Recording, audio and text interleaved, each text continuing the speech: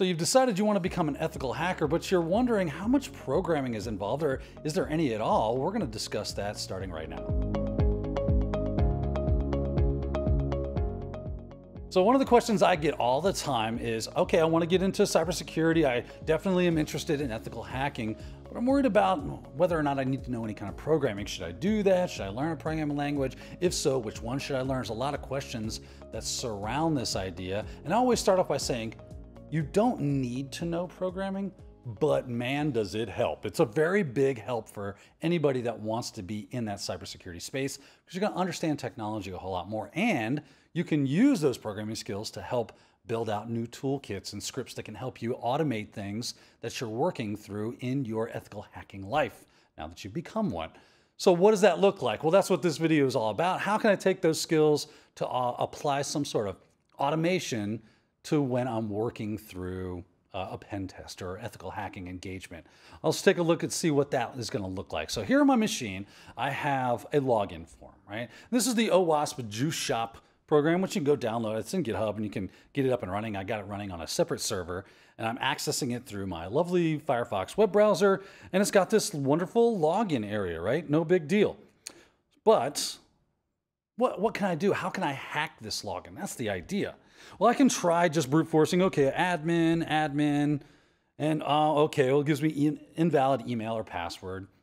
That's not untypical to what that's going on. Now, what you don't see is I'm also proxying all these web requests. When I put in email and password, that gets pushed into a web proxy, which captures that information so that I can look at it or even modify it before it gets sent along to the actual server to process that request.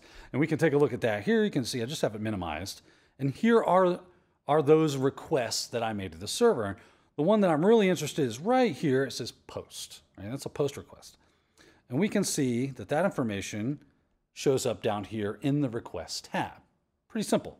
I got a lot of information that I'm going to need to programmatically attack this web form. I want to brute force my way through it. Maybe I want to try some SQL injections. Maybe I have a list of really good SQL injections, but I want to take the time to try them one by one because that manually is not fun, right? Automation is the key. Now, Burp does have a built-in functionality for doing that, but the community version, the free edition of Burp Suite, is kind of throttled in that vein. Well, what if I built my own tool? What if I broke out of that box? I could speed up the process, and now I got a tool that I can build on, and it works in a way that I like it to work instead of having to be controlled by Burp. Not that there's anything wrong with that product, but it allows me a little more freedom. All right, what does that look like? Let's jump over here to my terminal, and here I have two programs that I've created to perform this work for us. So let's cat intruder. We'll start with this is a simple bash script. If you're running Linux like Kali, as you probably will be if you are in ethical hacking, then you have a bash terminal. I can click that. I think they actually have upgraded to Z shell, but bash is not uncommon to find. And because I know how this works, I understand the programming or scripting language that is bash and what its functionality can do, I'm able to automate the things that I want to work on. Let me open this up in a text or a text editor, so make this a little easier. I got one here called Mousepad, and this was called Intruder. This gives me all sorts of great colorizations and things of that nature. Helps my eye process the work a little bit better. Now, I've heavily commented this so we understand each one of these things that are happening. So basically what I'm doing is I'm saying I want a variable, and I want to call it, and it's going to pull from a file. This it's called fuzz, and I'm going to say from root documents burp suite SQLi.fuzz. I want to grab that information. I can see what's in that by just catting that file. I don't. Oh, I've got this going on here. All right. Well, we'll work around you. We'll split around, and then I'll do a little bit of that. Make it to where you guys can see this. And if I cat /root /documents burp suite SQL small fuzz. There we go. You can see I've got a bunch of SQL injection statements just in a flat text file. Easy peasy, right? Go back to our program, see what it does.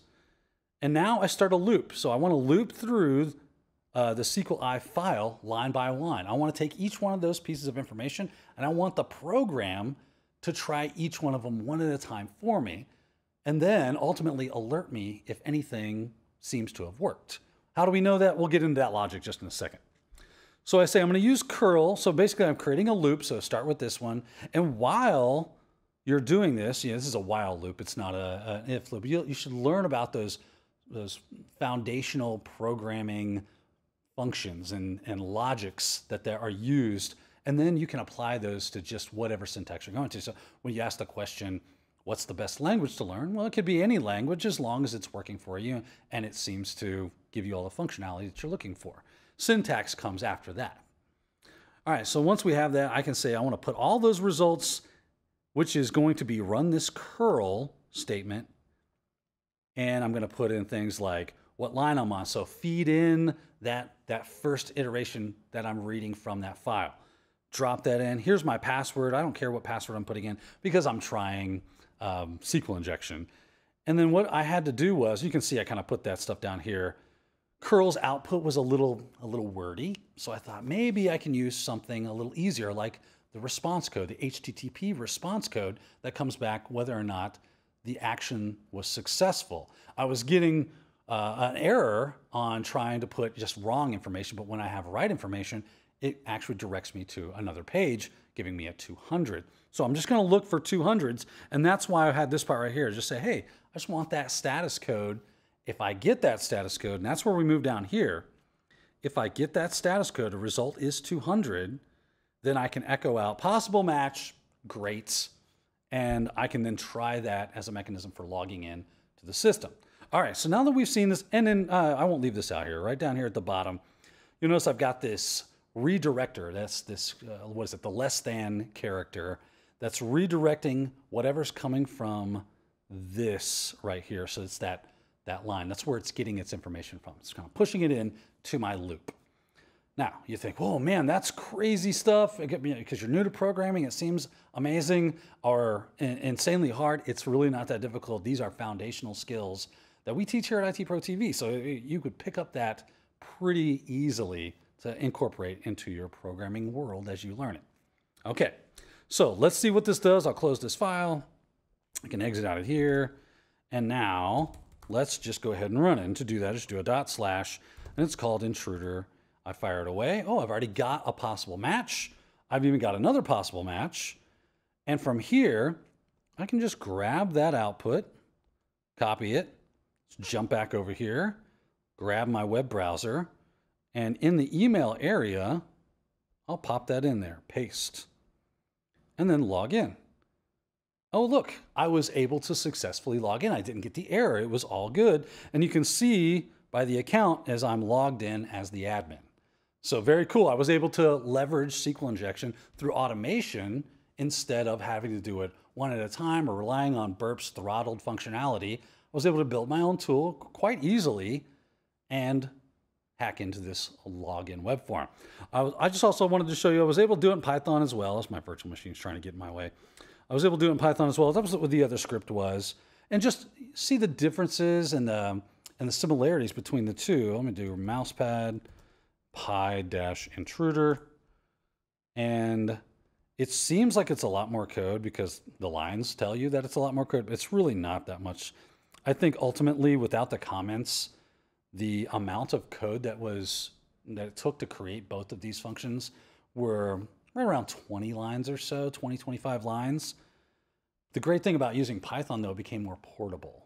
I didn't need to rely on curl. I just had to hopefully think that, hey, if I've got Python installed, that's all I need. I can just move this script from any machine to any machine, any system to any system. As long as I had Python, it would run this and I'd be good to go. So I increased portability. Not only that, but now I can start to refactor. I can start to add functionality, make it work more effectively, more efficiently, make it more portable, make it work across different types of systems instead of this one use case. So there's a lot of really good skills that you learn and you pick up as you learn more about programming. You understand how systems work at a better level so that you're more effective at breaking into them and breaking them in a way that's going to help you understand where their weaknesses lie, exploit those weaknesses, and then help people fix those weaknesses because now you understand what's going on. So if you were wondering about programming and does it affect a hacker, do they need to know that? Well, you make up your mind. I would say no, but man, it sure does help. Hopefully that helps you out when it comes to making that decision on whether or not you're going to learn a programming language.